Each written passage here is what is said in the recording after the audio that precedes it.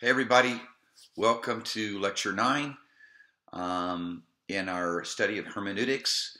Applying the rules of hermeneutics is really where we're at right now, making that transition. I showed you how to study on phrases, on words, English words, also studying, utilizing the Greek equivalents. Of course, you can do the same thing with the Hebrew.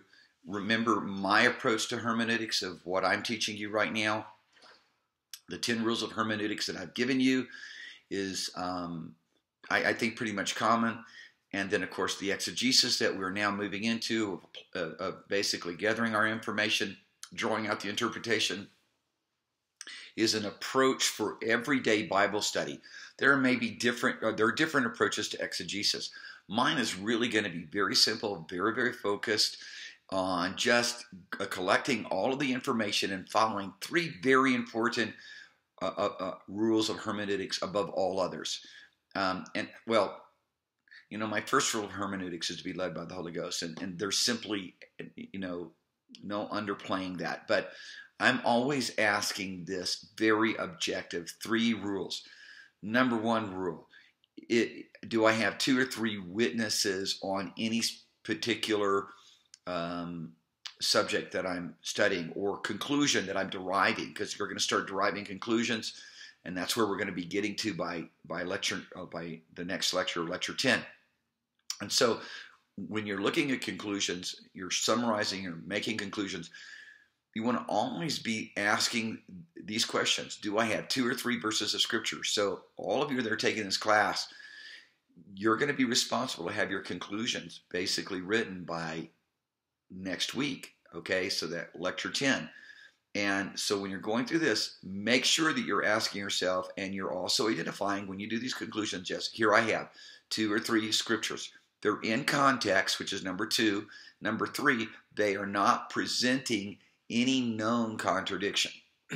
Now, I say known because you got to become more skilled in the Bible as time goes on, to recognize whether or not you really maybe have created a contradiction and didn't know it, okay? So, but within the framework of your study right now, you want to make sure that you're not doing that. You're not creating any kind of known contradictions. Once again, three important rules.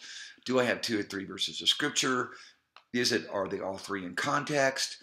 Am I creating any contradictions? So, what we're going to be doing today is we're going to be looking at the word baptism. We're going to look at the categories of baptism. I probably will show you, a couple of ways to do this. We'll do it with the English word, and then we'll also do it with the Greek word. And then we're going to study a phrase. And that phrase is, that other important phrase is, to believe in the name of Jesus, you're saved, or to be saved in the name of Jesus, to believe on the name of the Lord Jesus.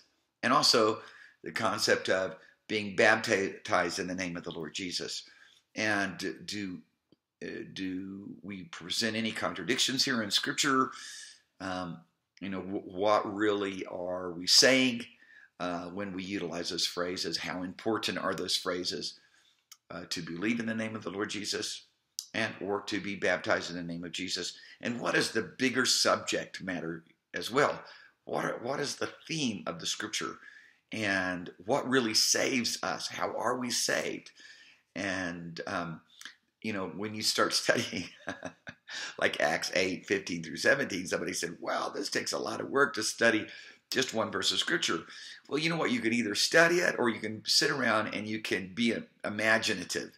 And, based upon your ideas, your collected information over the years, you can start, assuming things. Well, let's not do that. It's just wrong. We're gonna be steered wrong. So let's start off with baptism here. And I think that really what I want to do is to, rather than just take it in order to begin with, I want to take something that is a little bit challenging, okay, and just show you something with this, okay, that's very, very important. And so I think probably the best way to do this to start off with is just type in the English word into your search engine. By the way, I use Logos. There's a freeware in Logos. If you really want to get a lot of information quickly, you can get Scholars Library logos, and that, I think that there's a vast number of scholars out there that are utilizing logos, and for good cause. So go ahead and just type in baptize, like BABTIZ ascaris, and then that's going to take in baptism, baptized, baptizing, all of those very unique, you could say, suffixes. But and then of course, if you go ahead and you search by the Greek word, hi Ann, search by the Greek word, then it's going to collect every word, and the Greek word would be baptismo, baptismo or baptizo, okay? And just to throw that out there, just to help edify you in your pursuit of Greek. So let's look at John 3:22 just to start off with, as we go collecting the information on baptism and giving you a clue, a head start, because obviously you want to be able to benefit from the other information that people have. And one of the important things to me is also, as I said, to be able to consult commentaries in the end, which is also going to give you some additional information and things that you didn't think of. And we're going to always have a guarded optimism with commentaries.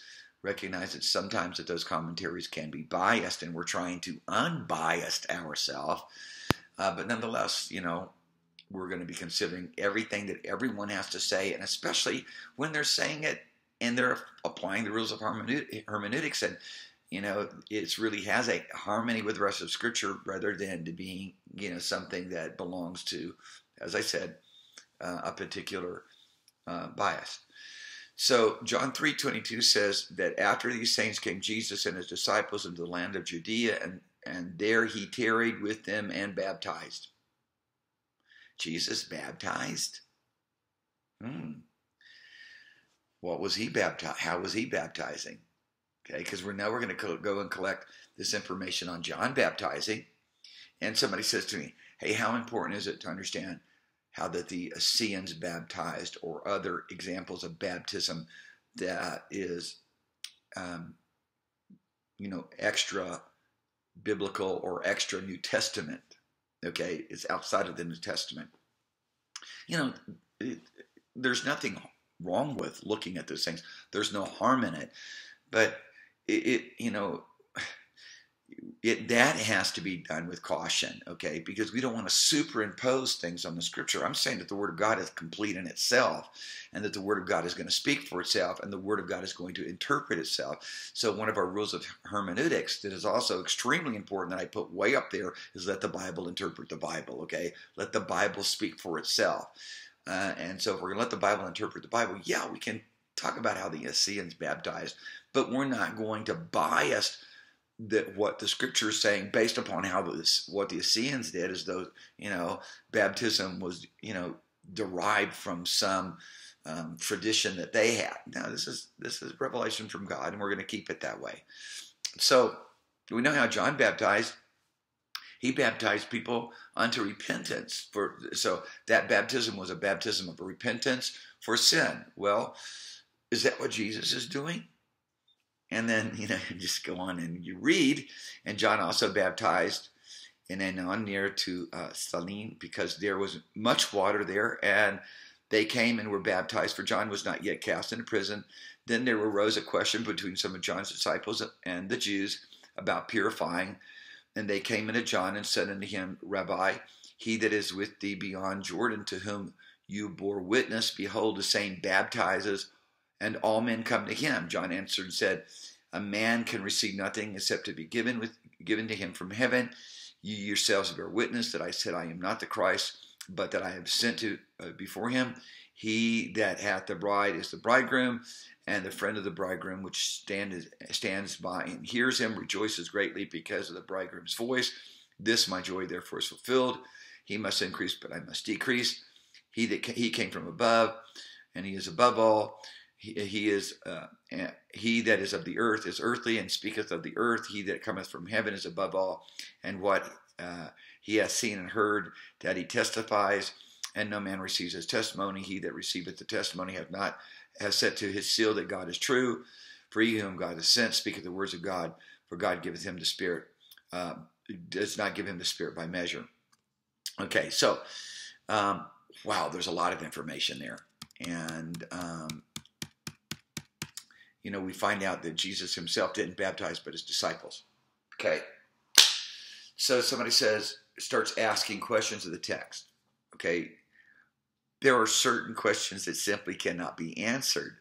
Somebody said, how did Jesus baptize? Or rather, how did his disciples baptize? And wow, look at this additional information. Number one, there's just this pericope. Okay, this is it. It is not talked about.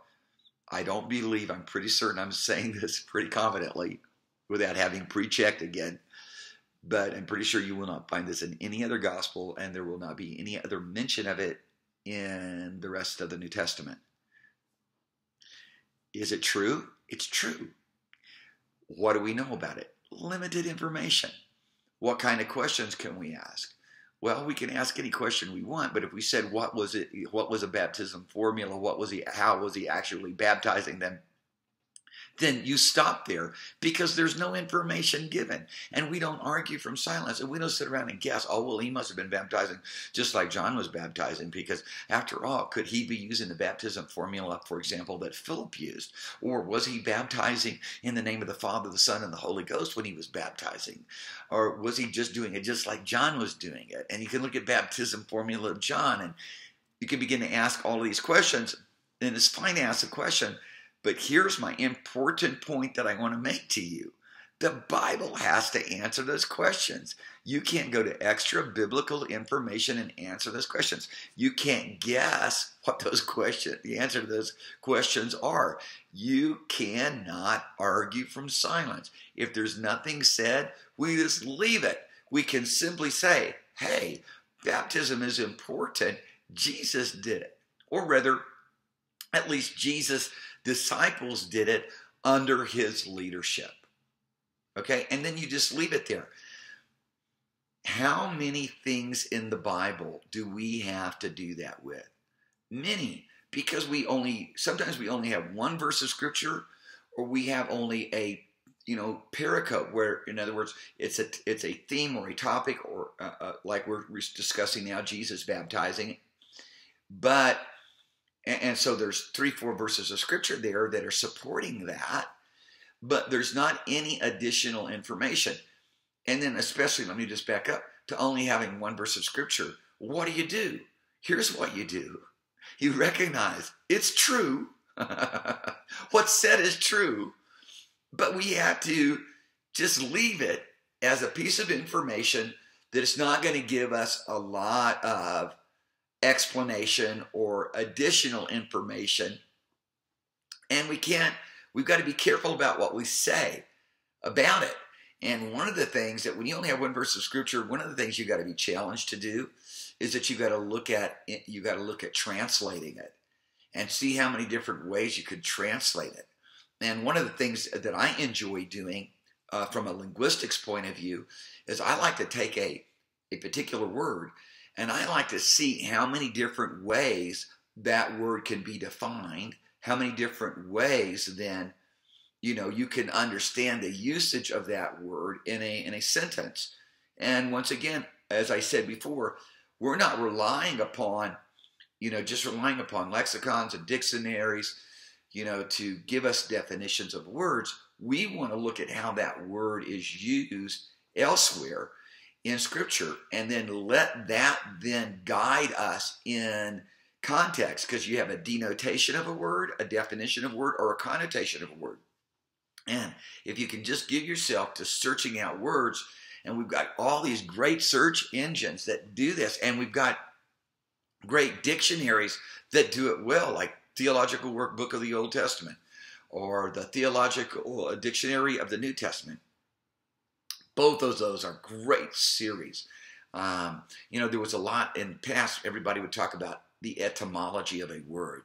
What is the root word? And then they would chase down, all the various different derivations of that root. You got to be very careful with that. I think by and large, that isn't really the approach anymore.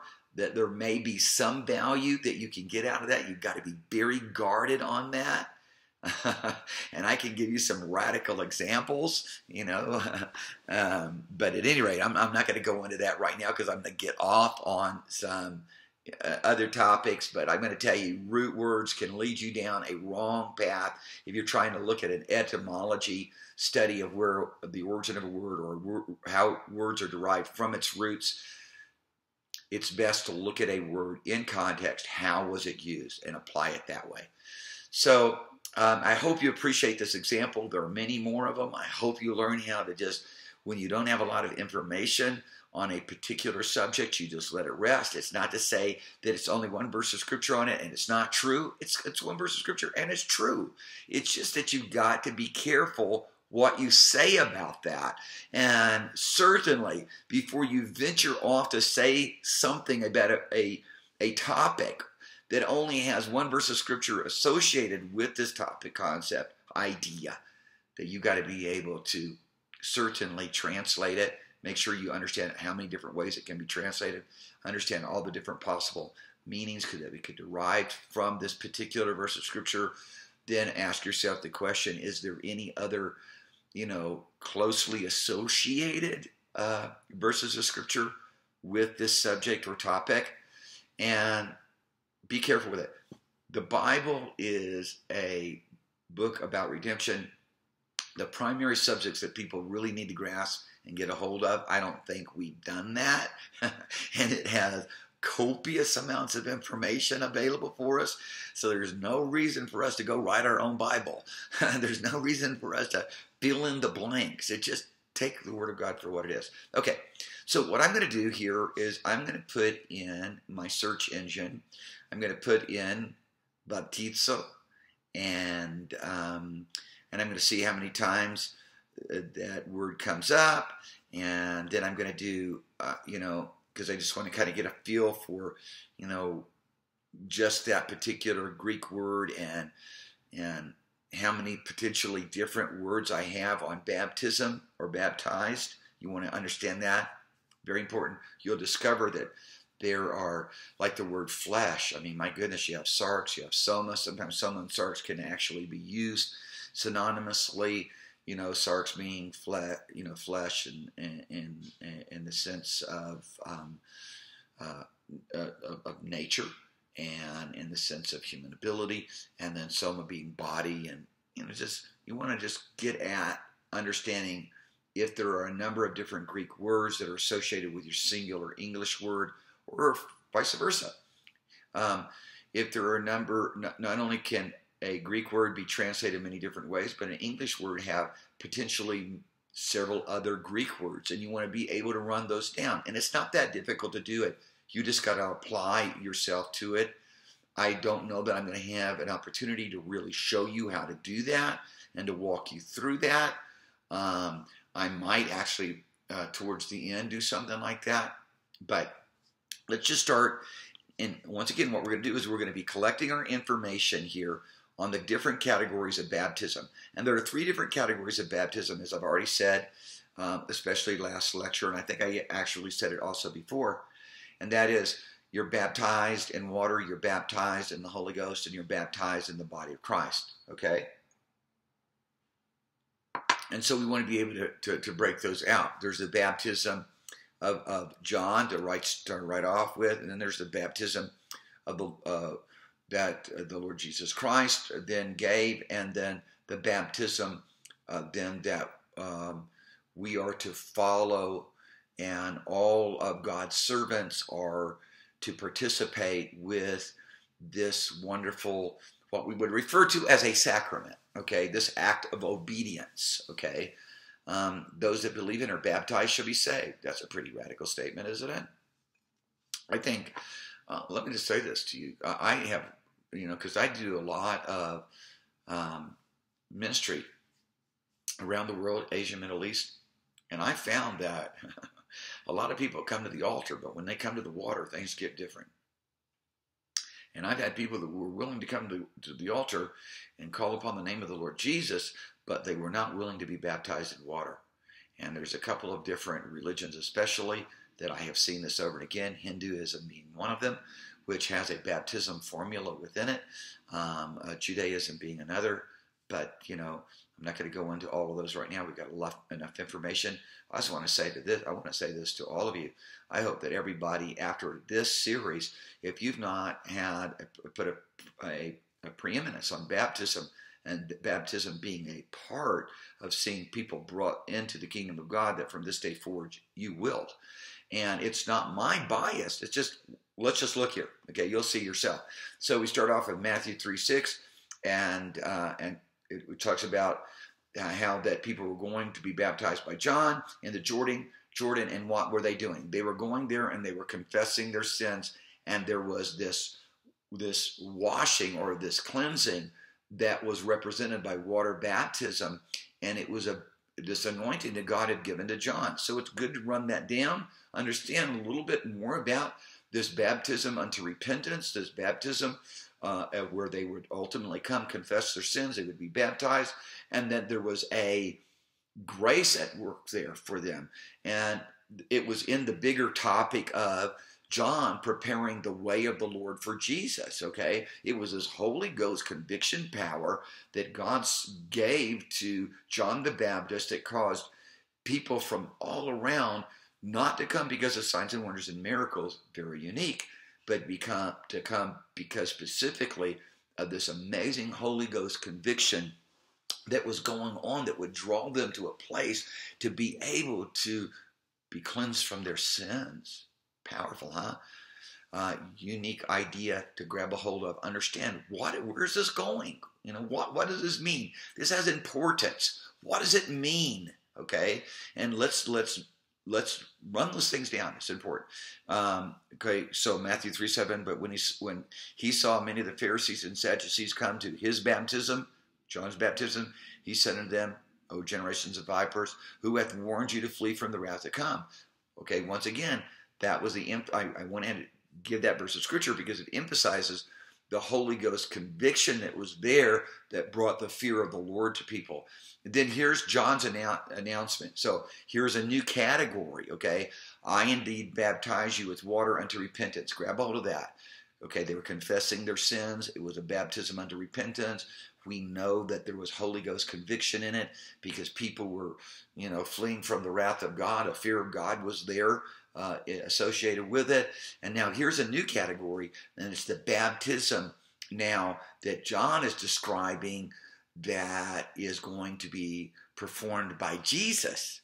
Okay, he says, I baptize you with water unto repentance, but the one who's coming after me, whose shoes I'm not worthy to carry, he's going to baptize you with the Holy Ghost and with fire. It's very important that you recognize clearly that we're not talking about the element of water anymore. So this has nothing to do with what was said in John chapter 3:22. Obviously, you can search that out. But this clearly has to do with the ministry of Jesus after that he ascended up on high.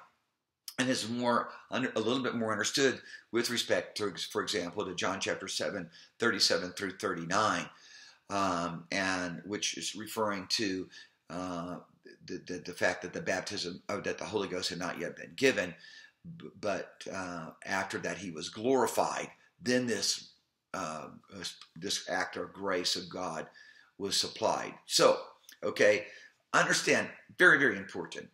There is a baptismal ministry of Jesus going on for the believer. Okay, we're going to see that, and you make that category. There's a baptismal ministry going on for the believer that is a baptism into the Holy Ghost. Very important. There's a baptism going on that is a baptism for the believer that is done by the preacher, the minister, okay, like Philip, for example, and the eunuch, or Philip and the Samaritans, okay, and then there is a baptism that is a baptism into water, okay. Then we discover that there's also a baptism that is performed by the Holy Spirit. And we find that in 1 Corinthians chapter 12. We'll see this later. And that baptism is to baptize us into the body of Christ. So those categories are very, very important to sort out, to understand the similarities and the difference. And, one of the ways you can just simply begin to think about it is Christ is the baptizer who baptizes the believer into the element, the Holy Ghost. The minister is the baptizer who baptizes the believer into the element, the water. The Holy Spirit is the baptizer, and he baptizes the believer into the element, the body of Christ. Okay? Understand, those three categories are really solid. They're very solid. So start collecting information on those, or rather, just start collecting information. Beware or sensitive to those categories. As you categorize however you want to, it just, in the end, you want to be able to get at summaries quicker or sooner than later, and especially those of you who are taking this class who are going to be getting, a grade on this. Okay, so we've got a lot of information right here in Matthew 3:6 through 16, just on this baptism. Okay, so we look at verse 13. Jesus came from Galilee to Jordan and was baptized of John. Wow. I mean, come on, people. That can't be just overlooked. What on earth was Jesus doing? Somebody says, well, we need to be baptized to wash away sins. No, you don't. No, you don't. First of all, the blood of Jesus is what cleanses from sin. And then secondly, or especially with this particular category, look at this. Here we've got Jesus being baptized by John, which was a baptism where people came confessing their sins and repenting and having a means for those sins to be cleansed. Okay? And you can check on that cleansing. Was there a cleansing there? Okay, that's a question for you. Okay? Was there a cleansing there? Well, Jesus had no sins to confess. Why was he coming and getting baptized by John? Important. It's got to be a part of the whole picture. It's not just something that is said, oh, by the way. Every word of God is perfect. And, I found that things that seem to be very vague and, just a little information on it in the Bible, many times the purpose of it is to set a boundary. You can't go past this limit. It sets a boundary. It defines a belief field rather than a playing field. Okay, so now said. So Jesus answered, said unto him, suffer it to be so, because I want to fulfill all righteousness. Because John's saying, what are you talking about? You coming to me to be baptized? I need to be baptized of you. So John's already recognizing that there is a baptism that Jesus is going to give. Jesus is saying, I'm going to fulfill all of righteousness. What's going on there? Okay? It's easy to flesh out what's going on there. I'm going to leave that to you. Okay? And Jesus, when he was baptized, came up out of the water, and behold, the heavens were opened, and they saw this, and he, John, saw the Spirit of God, which once again is a synonym for the Holy Ghost, or is also a synonym for the Spirit of the Lord or the Spirit, coming upon the Lord Jesus Christ, falling upon the Lord Jesus Christ. Okay? Was this salvation for Jesus? No, it's not salvation for Jesus. What is it? Does he already have the Spirit of the Lord? Does Jesus already have the Holy Spirit? That is an important question. Of course he does. Does Jesus need to be born again? No. Okay? He's God incarnate in the flesh, okay? But he's now being baptized for what? He's about 30 years of age. What has he been baptized for? He's being empowered, okay? He's receiving the Spirit without measure, to speak the word without measure, as we just recently read there in John chapter 3, okay? Well, I know I'm getting off on a little tangent. I just want you to collect all of this information. It's just, as you do, it's so enriching, it's so rewarding. You can't learn everything overnight. You can't eat an elephant, so to speak, all at once. Just one bite at a time. That's probably a very wrong allegory to use, but nonetheless, there's a lot of information here. Be patient with yourself. Okay, Matthew 20:20. forgive me, Matthew 20, verse 22, Jesus answered and said unto them, he says, are you able, they want to sit on his right hand, left hand. He said, are you able to drink the cup that I drink of? And are you able to be baptized with the baptism that I'm baptized with? They said, we are. Okay, so now Jesus says, okay, you will be able to drink the cup that I drink, and the baptism that I'm baptized with, you shall also be baptized with. Okay? What baptism is he talking about now? Jesus is saying, can you be baptized with the baptism that I am baptized with? Well, what were the baptisms that Jesus had? Well, up to this point, we only have two baptisms that Jesus had. He has the baptism that he received when he was baptized in water, and we have the baptism that he received when he was baptized in the Holy Ghost. Okay? And I'll tell you right now, this is where people like F.F. Bosworth started saying baptism in the Holy Ghost doesn't have an initial evidence of the language of the Spirit. But I'm going to tell you right now, that's a misapplication. And you need to prove why that is a misapplication. You do. Okay? And so, moving right along here, just want to seed you with different little things as we go along here, helping you to understand how to be sensitive to categorize things. That's why I'm taking the time here to walk through these various different words. I know a little bit challenging, and I know it's a little bit, arduous, takes time, but look, this is the way it's got to be done.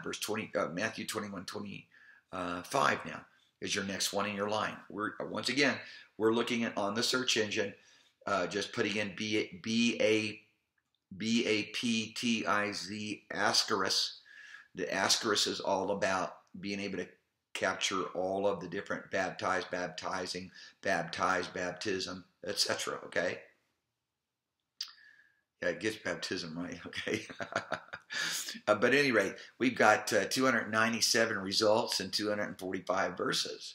Are we going to be able to get through all of them? No, we're not. But I hopefully, by the time I do, call it on baptism, so I can look at a couple phrases with you, you really will have the flow of this, okay?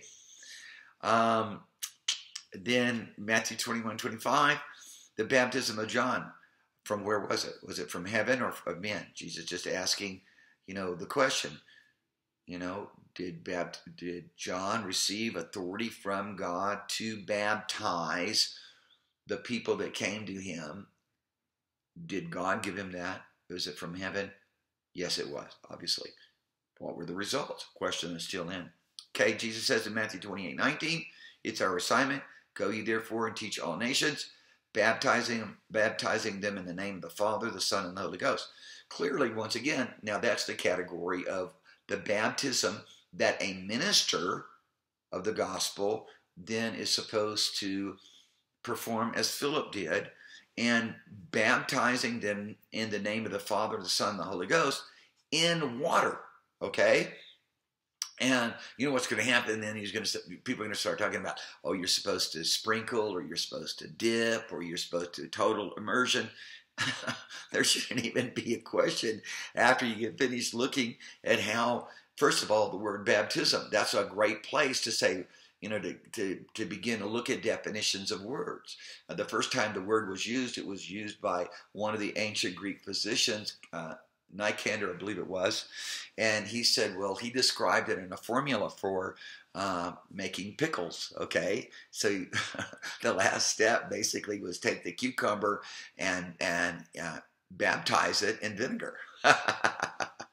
Well, that's not sprinkling it, okay? So, and there's a lot of more, there's a lot other ways to get at those definitions. There's a lot of information there, but using that as an example of why it's so important to go ahead and, when you take key words in a verse of scripture that you want to understand more perfectly, it is really essential. It is very, very needful that if you want to get the biggest, impact here in your study, to run down as many of the definitions as you can find out there. I'm going to give you some examples of that, as I said later, I promise, so I've got to do it. Okay, so moving on to Mark. And of course, when you go through Matthew, Mark, Luke, and John, there are a number of verses of Scripture, a number of stories, a number of events and things that are common to all four. So you can understand that and then utilize that information accordingly. Okay. Mark 1:4 says John did baptize in the wilderness and preached the baptism of repentance for the remission of sins. Here we go. Maybe that's one of the answers to our questions. Okay.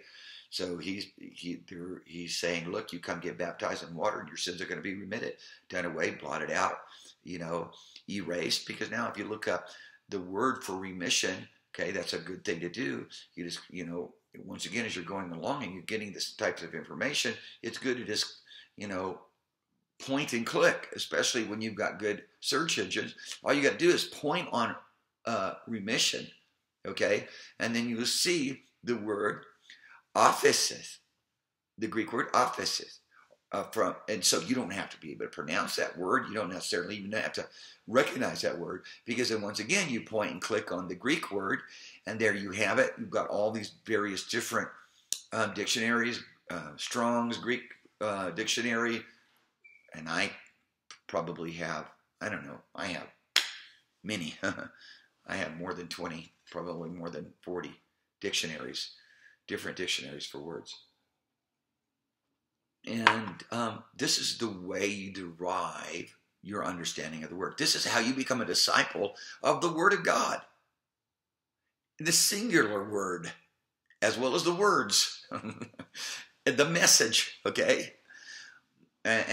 Or you just continue on being spoon-fed whatever it is your favorite preacher is, and you're just simply a disciple of your favorite preacher. And so when somebody asks you, who are you a follower of, just tell them the preacher's name.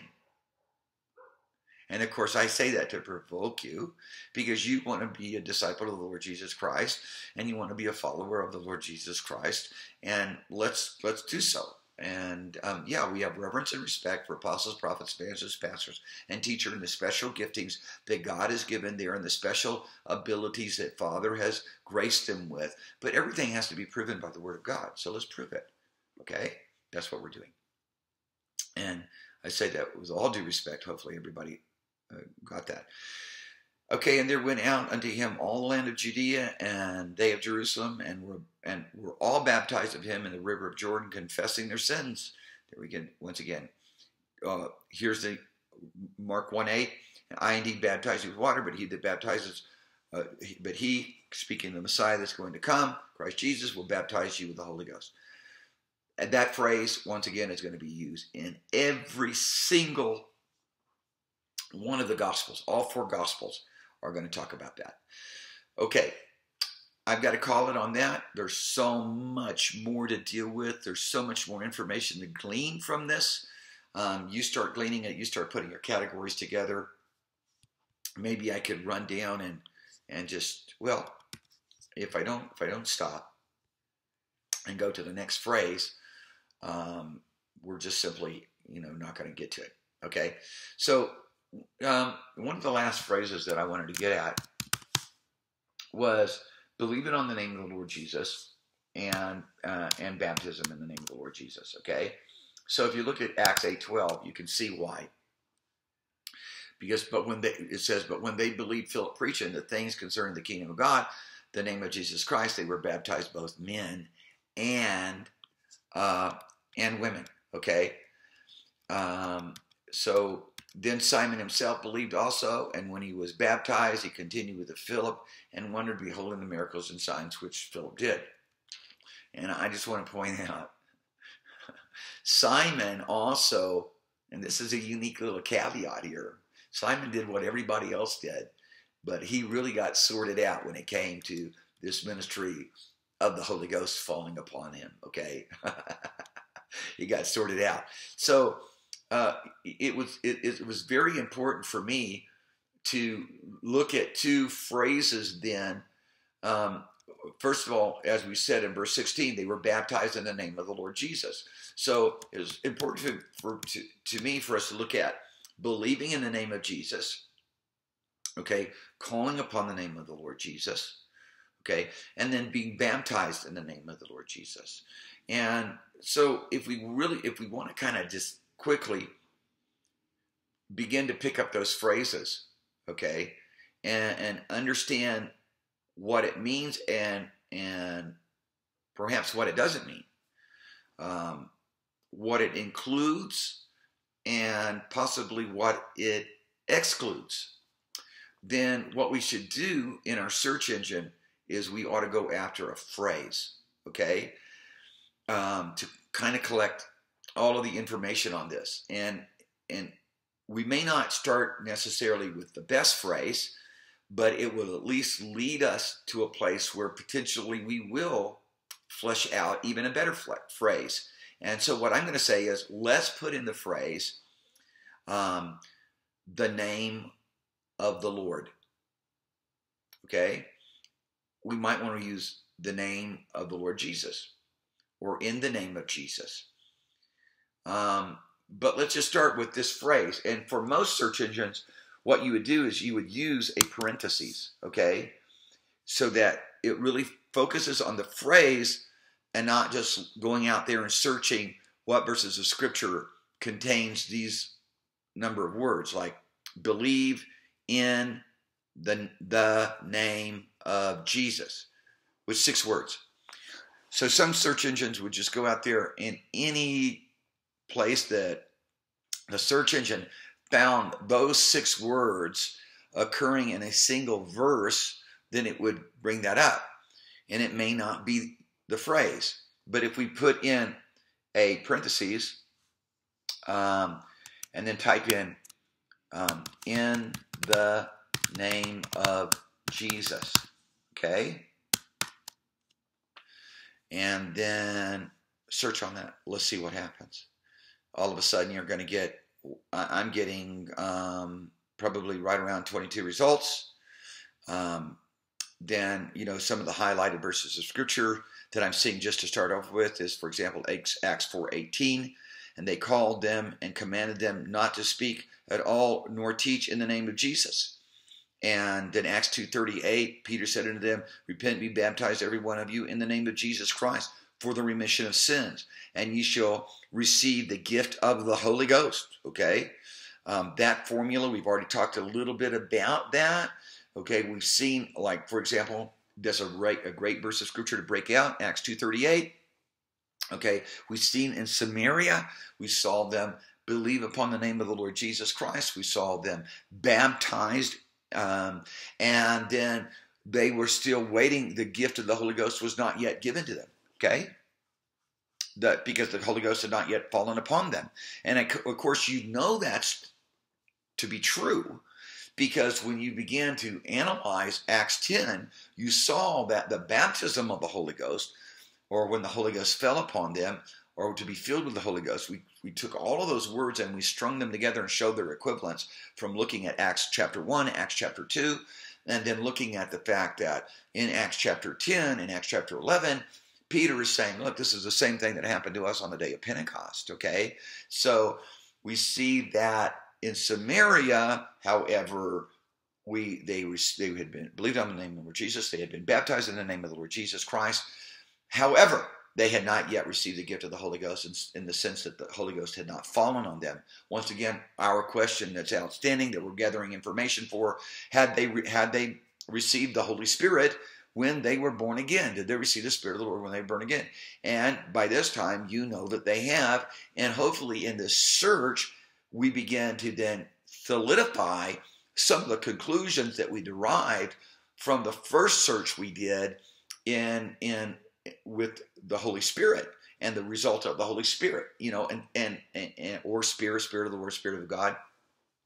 And then another thing that I will suggest to you to do, a little bit more advanced, is where all of a sudden you take significant words, very important words in the sentence, or very important words in the question, like Spirit and salvation, or Spirit and saved, or Spirit and baptism, things like that, and you put them in the same search. So I got Spirit and salvation, or Spirit and saved, and search those words, those combination of words. Sometimes you get a lot of information there. Sometimes you don't get a lot, because it's not that those two words aren't associated. It's just that sometimes the word search doesn't make it that simple, okay? And hopefully You understand what I'm saying without explaining that more. Spend more time doing it, and you'll get it. And in Acts 10:48, he commanded them to be baptized in the name of the Lord. Okay, so he just leaves it. And of course, we know in Acts 10:48 what's being talked about here when he says in the name of the Lord. So some of the questions we're asking here is when you baptize in the name of the Lord Jesus, are you excluding the Father? Are you excluding the Holy Ghost? Are you in any way excluding the baptism formula that Jesus gave, that we've already began to look at? To baptize in the name of the Father, the Son, and the Holy Ghost. And, let me just stop for just a second because this is really good to do. Type in your search engine, Father, Son, and Holy Ghost. Okay?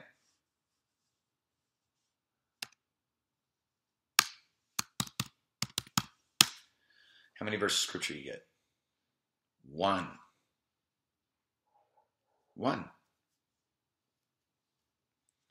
So then you begin to ask yourself this question. Well, you only have one verse of scripture on this. Are there two? Are there those verses of scripture that imply it? For example, 1 John 5:7 says, there are three that bear record in heaven: the Father, the Word, which is the Word is a synonym for the Son. The Word is a synonym for the Lord Jesus Christ. The Word is a synonym in this case for the Lord, and the Holy Ghost. And these three are one. Okay, so yeah, there is another verse of scripture that implies it. Furthermore, Jesus was never doing anything that he was doing unless he heard the Father say it or saw the Father do it. And all the works that were going on in his life, they were done by the Father. Okay, so there is a connectivity.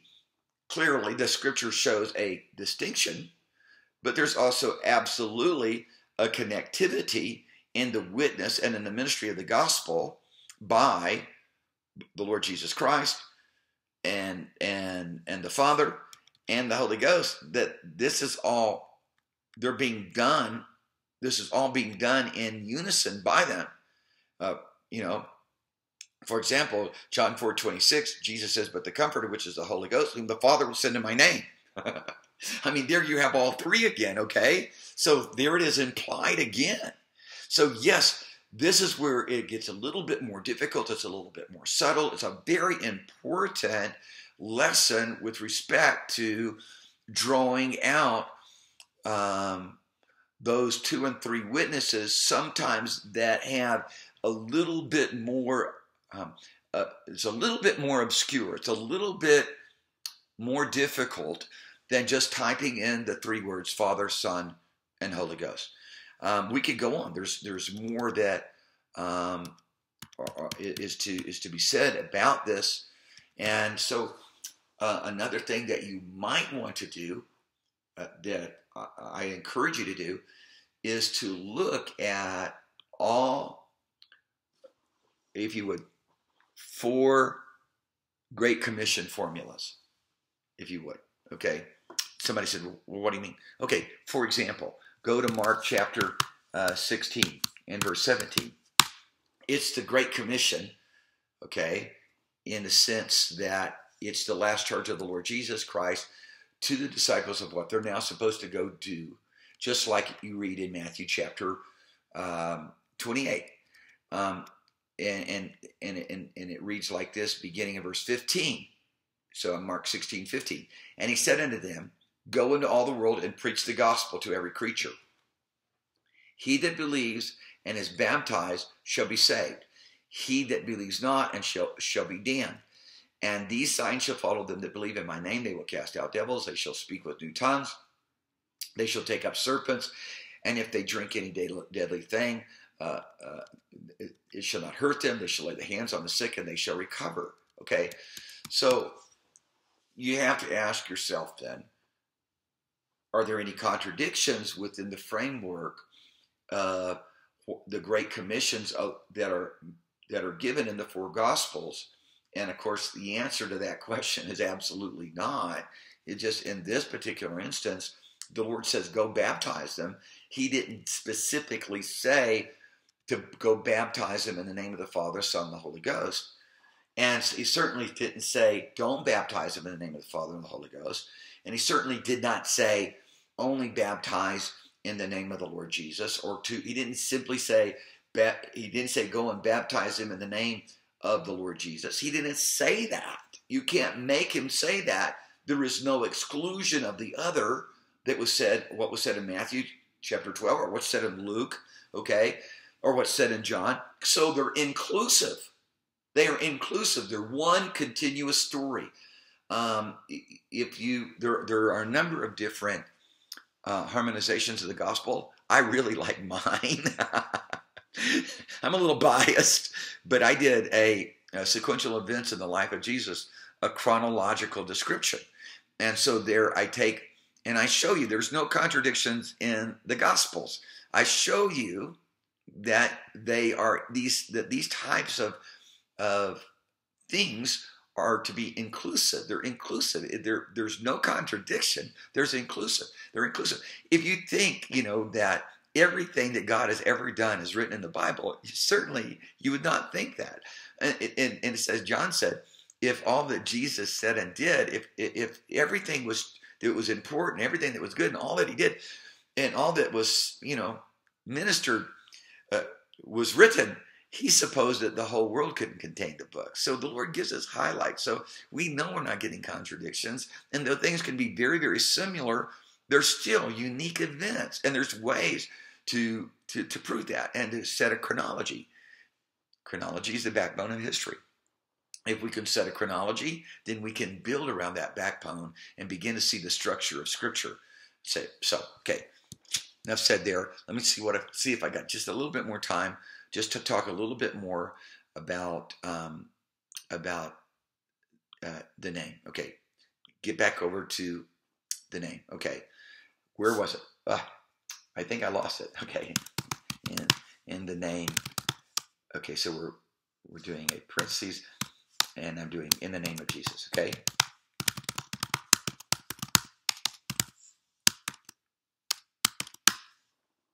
Okay. So Acts 2:38, we went over that one. Acts 3:6.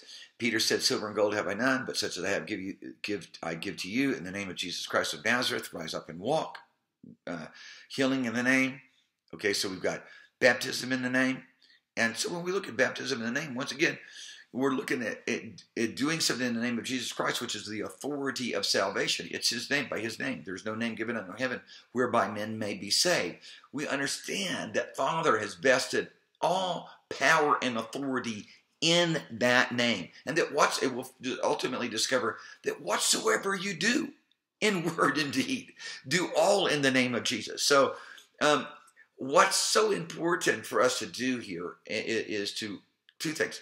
We want to begin to recognize that, once again, it's the authority of the name of Jesus by which someone is saved. And to what degree or extent or limits should we place upon baptism and with respect to a baptismal formula with or without the name of Jesus. And my conclusion to that is simply that we should baptize in the name of the Father, Son, and the Holy Ghost in the name of Jesus. And somebody says, well, that's redundant because you said you baptize in the name of the Son. No, it's not redundant. I'm being specific and all-inclusive. I'm including everything that the Scripture has to say. So then, reality of it is, I'm going to tell you right now, those people who basically belong to the group that, let's just say P.C. Nelson. And how P.C. Nelson organized things with respect to the Assemblies of God. And those things that Bartleman said, which ultimately became more or less the Apostolic Church and the church that basically is what we refer to as Jesus only, though there's more doctrines there associated with that.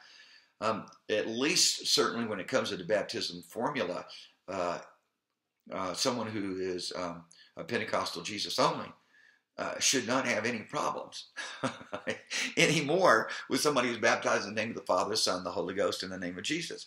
I'm not going to leave out baptism in the name of the Father, Son, the Holy Ghost, because Jesus said it, and there are too many verses of Scripture and an overall picture of things that very conclusively say that the whole of salvation involves the Father, the Son, and the Holy Ghost. Who is ever going to argue with that? And that should never be an argument.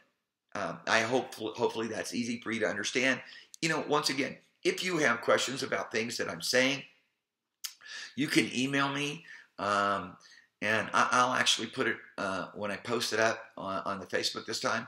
You can get my email, and you can email me any questions by going to www.abidingplace.org. That's our church website. Email the pastor, okay? And I'm happy to walk through any questions that you have. I don't look at somebody asking questions as being disrespectful or derogatory. The Lord told me to be ready to give every man a reason for this confidence or expectation or hope, however you want to look at it. I just look at elpsis, the Greek word, as more than just hope. Hope might have been expectation and confidence for people in the 15th, 16th century, but it means something different to us today at this time. Another good point for the proper, study of definitions. Listen, that's all for today. Sorry I couldn't do more. We're going to be looking at conclusions next lecture, lecture 10, making sure that all of our rules have been applied. The Lord bless you, keep you in Jesus' name.